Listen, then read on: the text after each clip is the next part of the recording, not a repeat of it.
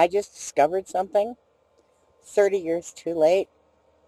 And I thought I would tell you younger people, particularly the women, so that you won't end up sitting in bed at 55 years old making a video like this.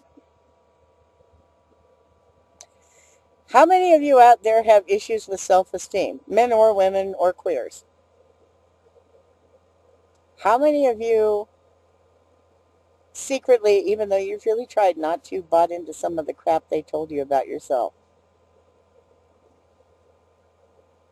How many of you acted on it or failed to act because even though you resisted it as hard as you could, somewhere deep inside you still kind of believed it? And how many of you were afraid you'd make a terrible fool of yourself if you went with your intuition and your gut and your native emotions and took a risk? Okay, I'm in love. The person knows I'm in love with her. It's not reciprocal. And you know what? It doesn't matter. I wish I'd known this 30 years ago. See, in the past, if I'd had such strong feelings for somebody, it's not just sexual attraction, although that's there too. It's, I fall in love with big, juicy, giant brains. Yeah, I could just fall in between her ears for months and be totally absorbed in what's going on in there. Whoa. But I have this thing that I've always done that I don't deserve it, or that I'm making an ass of myself, or that there's some secret language and I'm not adult enough, or then there's the superficial things too, like, okay, look at me, my health is bad, my teeth are rotten, I'm living in a house trailer, I'm broadcasting from a bed that smells like cat pee and an old man. I really don't have two nickels to rub together. My prospects don't look too good. I couldn't support a wife and kids. But I had to tell her. And the reason I had to tell her is that I wasn't going to go to that place of feeling shamed and inadequate and unworthy and stupid and awkward and foolish and bad. I wasn't going to do it. Hey, I'm an atheist. I can let go of the guilt trips. I don't have to believe in original sin.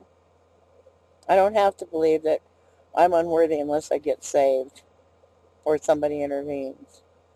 I'm the only savior I've got. And she's fine with this.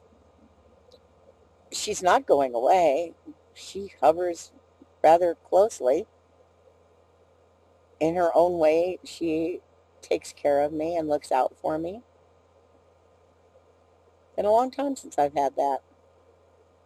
Um, and I get to be honest and not hide and not reject her from my life because what I feel is so strong that being around her is painful. Guess what? It's not painful. It's poignant. Well, first of all, she lives 7 hours away. What is that, a third of the globe? Pretty much. So there's a logistical issue. Second of all, our lives are really, really different. And her priorities are really, really different from mine. Um, oh, I suppose I could throw in the towel, give up everything I love, and try to force myself to be something I'm not. But you see, she's not stupid. So this is a real exercise in being an authentic human being, in being and being my best self. It's really liberating.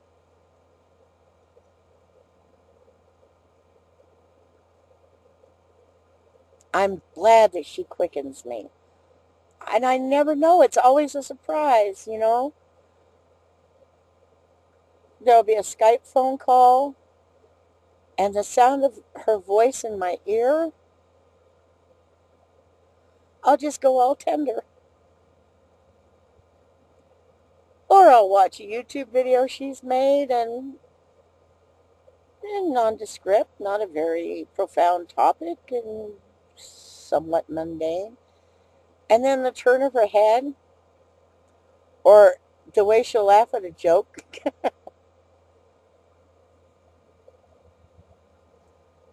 And she's really honest, so what she says in videos and in blogs, in emails, in any digital medium, what she says I can pretty much trust. And there's a lot of material available, so I've been able to do a lot of background research. I have a lot of respect for this person. She's she's she's a real she's courageous. She's been through a lot of stuff in her lifetime that nobody should have to go through. And I can relate. I like heroes. I need heroes. I am a hero. So if you're young and you're insecure and you're shy and you've internalized those messages, you really need to look at it. Take the risk. I haven't done anything to shame myself by being honest, by having a genuine, natural feeling for somebody, by caring so profoundly. I haven't done anything wrong. This is the best thing a human person can do, is love. I know I amuse her. I think I confuse her too.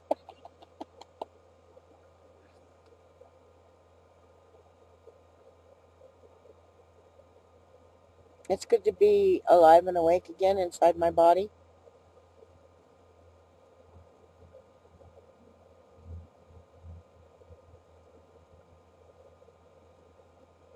It's good to have this, it's good to have this intimacy between us. I wasn't expecting this. She certainly wasn't. I thought I'm so old and ugly and decrepit and poor and immobilized and restricted. I thought that part of my life is over. I don't get to love anymore. And I sucked it up and I was brave about it and I didn't feel sorry for myself because that would have killed me. And I went on and I loved the planet as well as I could in the absence of close friends or family. And then one day, somebody decided to basically troll her channel and tease her and sent all of his subscribers over there to tease her. And I had never seen this person before, never heard her, not a clue. And it was instant. It was like, I need to know who this is.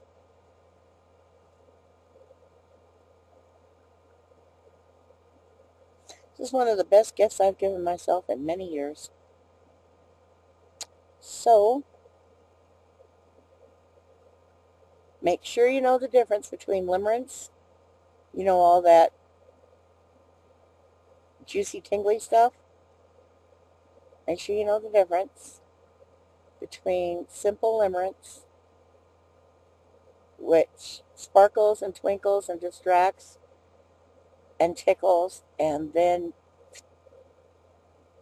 Make sure you know the difference between that and something more substantial. It's an odd thing, this digital medium business.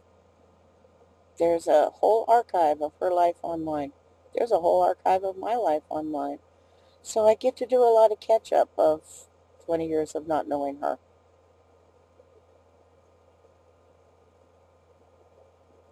Just know the difference. Make sure you're solid. And then see what happens. And I'll tell you what,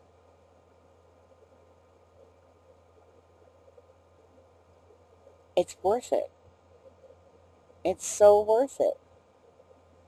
And I've given myself a period of, Wikipedia says that modern Western courtships last 2 years and 7 months. Now they're assuming, of course, this is toward a heterosexual monogamous bonding. I'm not doing that. I'm not doing that. I'm not doing a homosexual monogamous bonding. I'm not doing that. Not now. No. No. However, I like that time frame of 2 years and 7 months. So I sent her an email declaring that I was intending on courting her.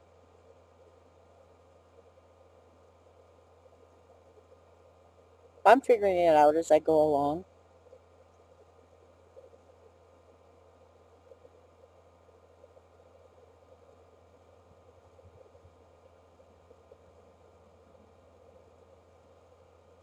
And you know what? Whatever happens, I am so delighted to know that she exists on the planet.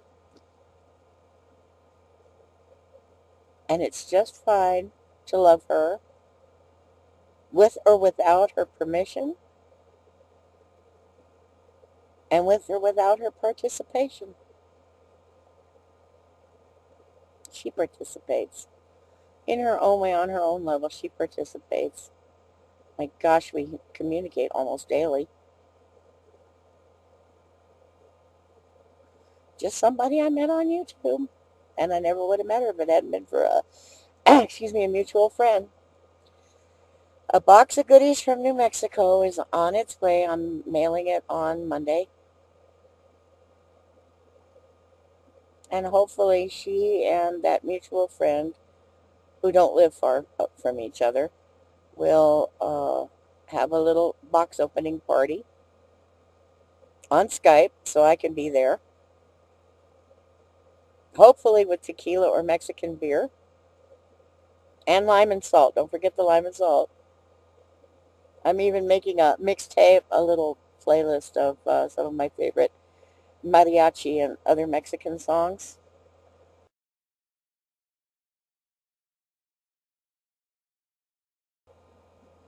It was really nice putting that together.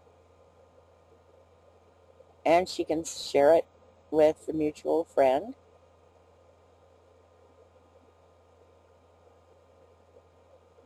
And she won't say it out loud, but I think she's really looking forward to it. I even stuck the camera under the bed so that she can see the box. Do you want to see the box? All right, I'll stick the camera under the bed so you can see the box. Because it's heading across the planet on Monday.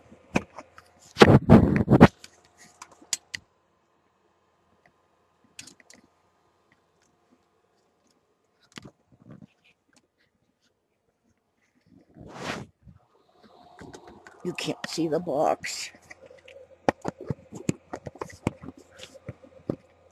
It's too dark. Wait, there's cords. I'm sorry, you guys. You can't see the box. It's a box that printer paper comes in. It's a very sturdy box. There are no packing materials. It's all, there's a cord, right? Yeah. It's all contents. It's padded with food and fabric, and there's no just packing material stuff. It's all something. The whole box is something. In fact, the box itself is even wrapped in fabric to make it stronger. And then it'll be wrapped in paper. I'm shipping it at book rate. A friend of mine, I was telling her about it. I'm sending this box, but it's going to cost so much money. My friend said, Does it rattle? And I said, no. Does the weight shift around much? I said, no. Well, why don't you ship it book rate? Oh, yeah. So I can't go to the local post office because I already told them I was collecting things to send and wanting to know shipping rates and so on. So they will know it's not books. So I need to go to the next town. I need to go there anyway because I'm going to go grocery shopping. Actually, I'm going to Albuquerque on Monday because I have that MRI. I hope I can sit still on the table. You're supposed to sit very still. And I'm going to be so excited about sending this silly box of stuff. Oh, well. So if you love somebody, tell them.